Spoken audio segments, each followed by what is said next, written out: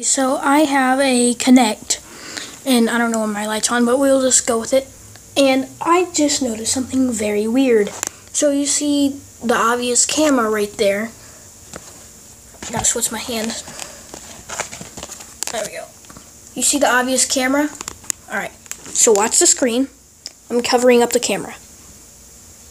Alright? I'll prove it. Oh my gosh, there ain't no way to do it. Hold on, let me put this down here. I need to have something to support this. Hold on. Alright guys, so you see the camera, right? Covering up the camera right now. How's it still seeing? If I move my hand over here in the center, it covers it up. So the only solution is that's a fake camera. Why would they need that?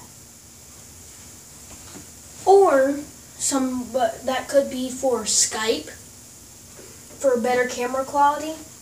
But still, why would there need to be two?